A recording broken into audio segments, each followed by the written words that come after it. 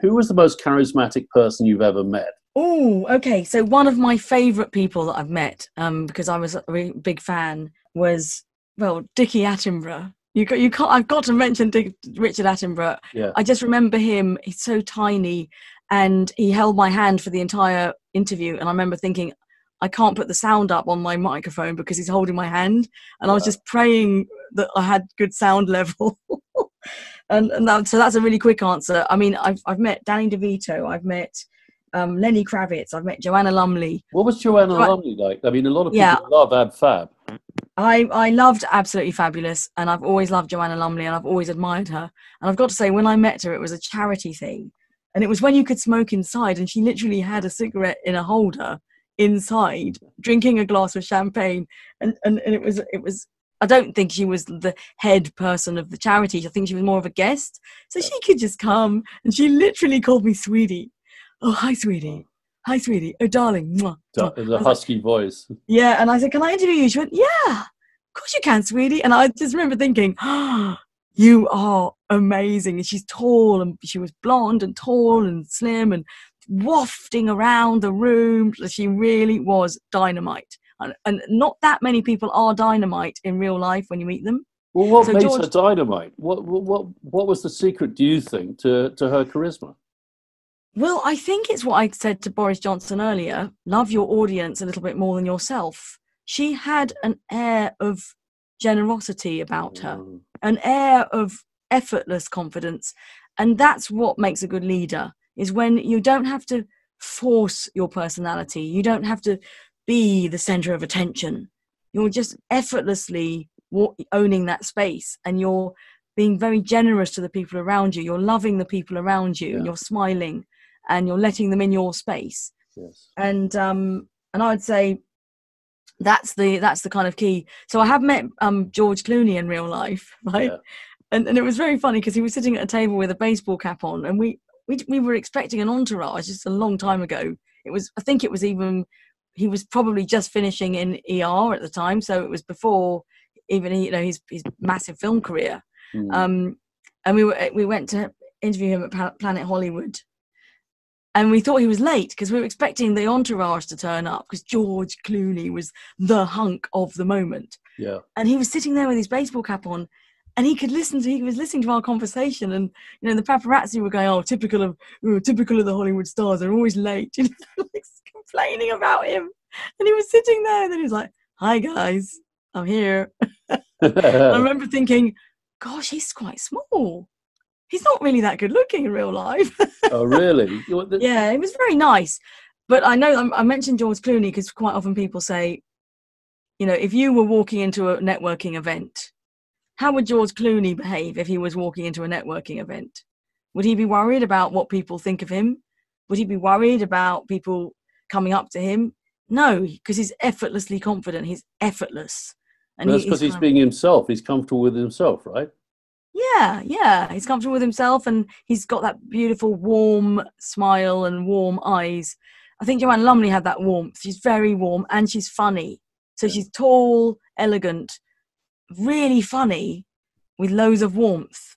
And actually, on my final tip about speaking like a leader and being a good leader is that you want to have power, so high status. And that's to do with your posture. It's to do with the way you behave. And it is to do with your voice as well. And it's not difficult to stand powerfully and be a powerful person. But really, you're even more powerful if you can add warmth to that power. So for me, power and warmth is the perfect leader. Wow, that's incredible advice. And you're not going to get away with this. I have to ask you two more people very quickly. One is the guy who's always fascinated me, Noel Gallagher, and the other one is Boris Johnson. Okay, so Noel Gallagher, I actually did interview him. I was a reporter at the time, a long time ago, just before Nebworth, and he was the lead singer of, no, not the lead singer, he was the main guitarist of Oasis with his brother Liam Gallagher. Yeah. Liam Gallagher is a total, he literally would just put his two fingers up at you if you tried to interview him.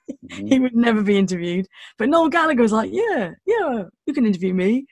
And I remember I had to interview him outside his house, and I'd never been sent to anyone's house before.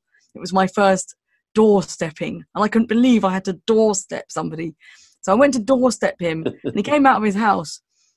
I went, oh no, I've got to interview him now. So I got my tape recorder out, pressed record, and just went up to him and said, hi Noel, I know you've got this big concert on tomorrow. So, you know, how are you preparing?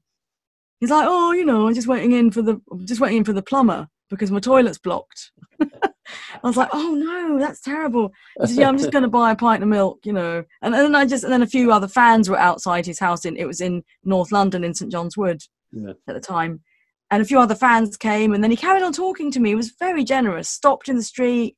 We chatted about how is he nervous? He said he wasn't that nervous. They've been doing a sound check. You know, he's just checking up on which guitar he's going to take. Anyway, I had maybe, you know, 5 minutes of his time.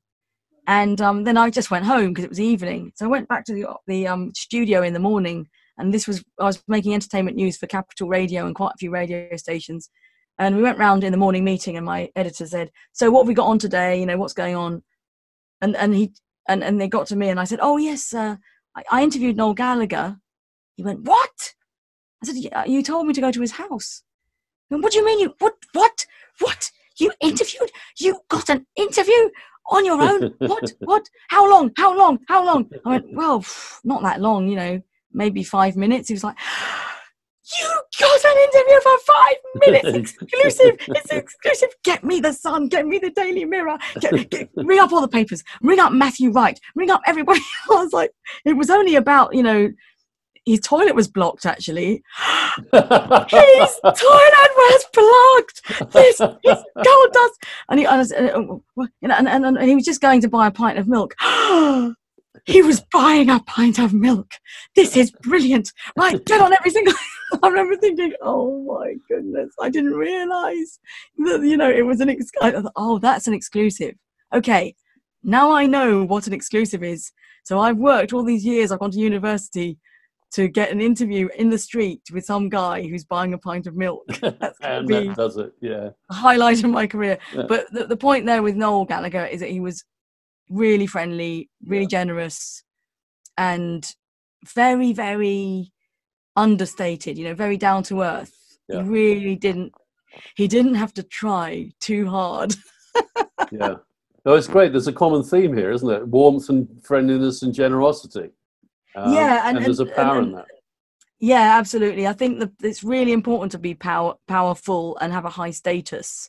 And you know, I do quite a lot of exercises with my clients about status. We talk about status, but people think they've got to be powerful, and women in particular kind of think, oh no, you know, I can't be too powerful because I might come across as aggressive. Yeah.